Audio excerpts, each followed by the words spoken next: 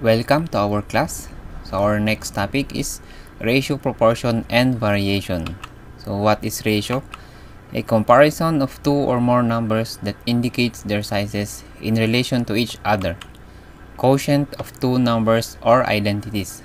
So we have examples here. A over B, the ratio of 5:12, which can be written also as 5/12. X plus 2 over the square of x, and feet over yards. Proportion. Equation of two numbers or identities. States that two ratios are equal. So example, A over B is equal to C over D. Or A is to B is equal to C is to D. So another example, X over Y is equal to 10 over 3. And x plus 1 over 5 is equal to 2 over 2x plus 3. So, sabi niya doon, states that two ratios are equal. So, yun yung ibig sabihin ng proportion. That, example, itong ratio na to, A is to B. So, equal siya dito sa C is to D. So, yun yung proportion. So, in A is to B is equal to C is to D, A and D are called extremes, and yung B and C natin are called means. So, in any proportion, the product of the means is equal to the product of the extremes. So, example, number 1, x is to 25 minus x is equal to 3 is to 7. Solve for x. So, we can write this as x over 25 minus x is equal to 3 over 7. So let's solve for x. So cross multiply. 7x is equal to 3 times 25 minus x. So 7x is equal to 75 minus 3x. So, ilipat natin yung 3x sa kabila. So, 7x plus 3x is equal to 75. So, 10x is equal to 75.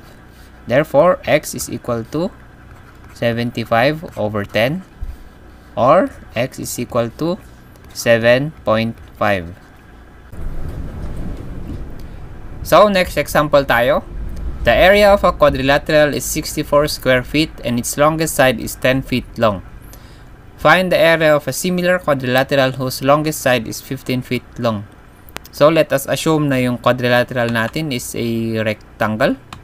So, let's call this A1 and A2,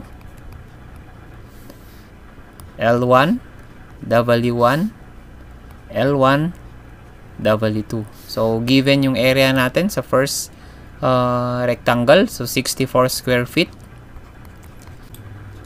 And L1 is equal to 10 feet. So, para makuha natin yung width niya, so sabi natin, area is equal to length times width. So, 64 is equal to 10W. So, W is equal to 6.4 feet.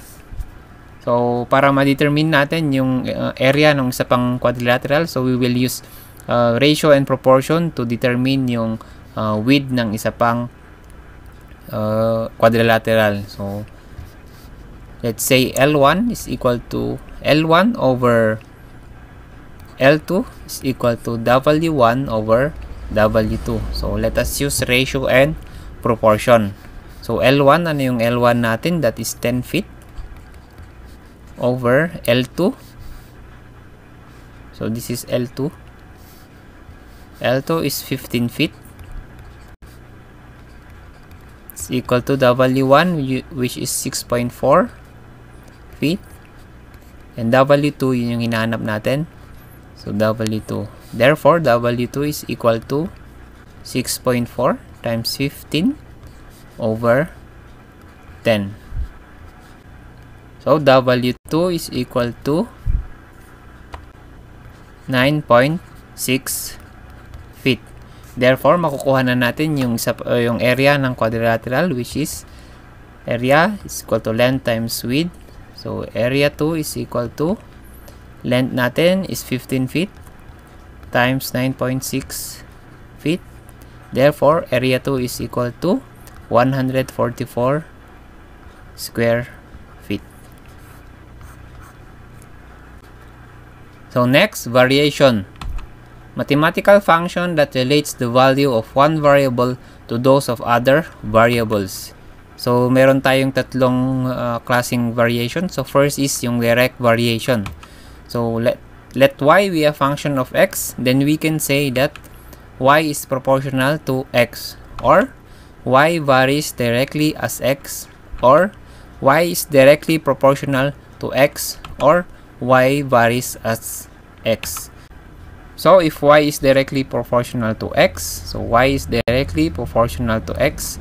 So, para maging equal sign yung alpha natin dito, so mag-i-introduce tayo ng k, which is yun yung constant. So, magiging y is equal to kx na siya. So, which yung k is yung constant of proportionality. So, ito yung graph ng direct variation na directly proportional yung x dun sa y, na kapag tumataas yung value ng x, at the same time tumataas din yung value ng y. So, examples. The circumference c of a circle varies directly as the radius r, because c is equal to 2 pi r, where the constant of proportionality is 2 pi. So, sabi natin, circumference c varies directly as the radius. So, para maging equal sign itong alpha natin, so mag-introduce tayo ng constant, which is yun yung 2 pi. Kaya c is equal to 2 pi r. So, next, if y is proportional to x squared, then y is equal to kx squared. So, next variation is inverse variation. So, let y be a function of x, then we can say that y varies inversely as x, or y is inversely proportional to x. So, yan. If y, kapag y is inversely proportional to x, so ano yung inverse? Meaning, yung reciprocal nung x. So, 1 over x. So, para maging equal sign ulit ito, so mag-introduce tayo ng constant, which is yung k. So, y is equal to k over x. So, inversely proportional, ibig sabihin, as y, kapag nag-increase yung y mo, so yung x mo naman is nagdi-decrease. So, next is yung joint or combined variation. So, let z be a function of x and y, then we can say that z varies jointly as x and y, or z is directly proportional to x and y, or z is proportional to x and y, or z varies as x and y. So, yung joint variation, ibig sabihin, yung z varies directly proportional siya sa x and y. So, example, to say that z varies directly as x and y and inversely as w squared means that z is equal to kxy over w squared. And if p is equal to 10x squared y over z raised to 3, then p varies directly as x squared and y and inversely as z cubed. So, sample problems tayo. So, number 1, n is inversely proportional to the square of x, and when x is equal to 2, n is equal to 50. What is n when x is equal to 5? So, sabi natin, n is inversely proportional to the square of x. So, n is inversely proportional to the square of x. So, inversely, so 1 over x squared. So, para maging equal sign yan, mag-i-introduce tayo ng constant. So, n is equal to k over x squared. So, sabi niya doon, when x is equal to 2, n is equal to 50. So, let's substitute. 50 is equal to k over, so yung x natin is 2 raised to 2 So K is equal to 50 times 4, or K is equal to 200. So what is N when X is equal to 5? So yung magiging formula natin, so N is equal to K, which is yung 200, over X raised to 2. So substitute natin yung X. So N is equal to 200 over, ano yung X natin? So 5 raised to 2. Therefore, yung N natin is equal to 8. Next problem. The electrical resistance of a cable varies directly as its length and inversely as the square of its diameter. If a cable 600 meters long and 25 mm in diameter has a resistance of 0.1 ohm, find the length of the cable 75 mm in diameter with resistance of 1/6 ohm. So sabi niya dito, electrical resistance varies directly as its length and inversely as the square of its diameter. So R varies directly as its length, so directly as its length, and inversely as the square of its diameter. Inversely as the square of its diameter. So D squared. So para maging equal sign yan, mag-introduce tayo ng constant, which is yung K. So R is equal to KL over D squared. So if a cable 600 meters long, so isa-substitute lang natin yung mga given. So if a cable 600 meters long and 25 mm in diameter and has a resistance of 0.1 ohm. So substitute natin.